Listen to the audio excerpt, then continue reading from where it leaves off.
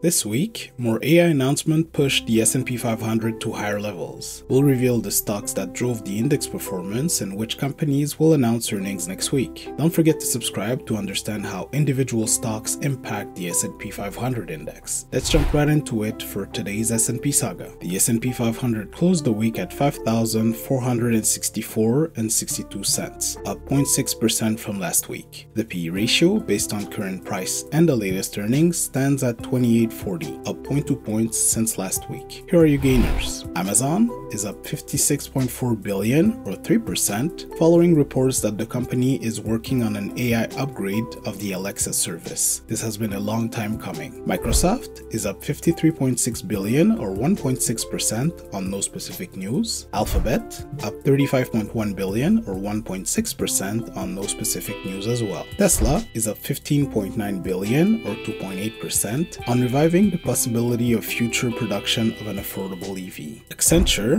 up 15.1 billion or 7.9%, missed earnings expectations but reported strong AI bookings by its customers. Moving on to your losers. Nvidia is down 130.6 billion or 4% as investors took profits following the latest run-up. The company briefly passed Apple and Microsoft to become the most valuable company on Earth. Apple is down 76.7 billion or 2.4% on no specific news. Broadcom down 32 billion or 4% on profit-taking by investors. Meta is down 23.8 billion or 1.9% on no specific news. United Health is down 12.6 billion or 2.8% as the company provided an update related to a recent cyber attack. This week, there were no changes announced to the S&P 500, so what should you look out for next week? We're repeating last week's warning that investors should be careful that we're in the late stage of an AI bubble. Nvidia passed Microsoft and Apple to become the largest company in the world sooner than expected. As we covered last week, the bull case underestimates two things. Number one, the cyclicality of the chips business, as analysts predict a forever expanding market for the firm. Number two, TSMC and other Nvidia suppliers will never increase prices on the company, even if they have publicly announced it. Both assumptions show a wrong understanding of business, and investors will be severely disappointed once the market corrects itself. 6 companies will release earnings during the week ending June 28, 2024, and the most interesting will be FedEx on June 25th at 4 p.m. Central Time, expected to report $5.38 EPS on 22.08 billion of revenue for their Q4 2024 results. Micron on June 26th at 2:30 p.m. Mountain Time, expected to report 53 cents EPS on 6.67 billion of revenue for their Q3 2024 results. Nike on June 27th at 5 p.m. Eastern Time, expected to report 84 cents EPS on 12.86 billion of revenue for their Q4 2024 results. Which company do you think will top the list next week and why? Let us know in the comments below and subscribe for our weekly updates. To find out why Nvidia was up last week, you should watch this video next.